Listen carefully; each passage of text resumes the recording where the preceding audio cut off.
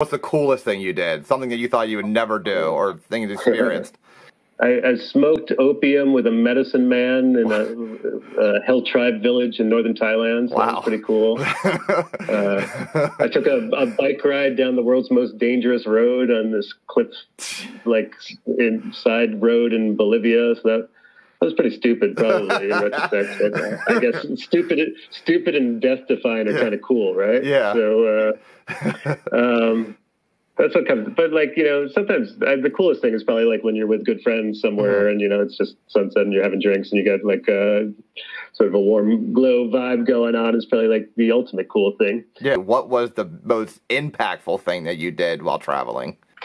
I don't know. It's a tough question because I feel like when I travel, I'm usually trying to not have an impact.